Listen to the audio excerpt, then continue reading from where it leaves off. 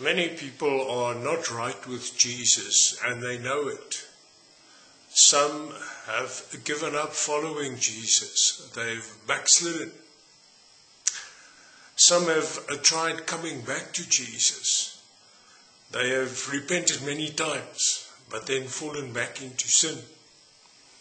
They know that they're not right with Jesus, that if they die today, they will end up in hell. The door is still open.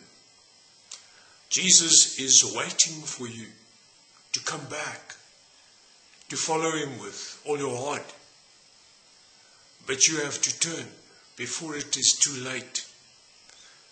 Our life is not in our hands. We might die today.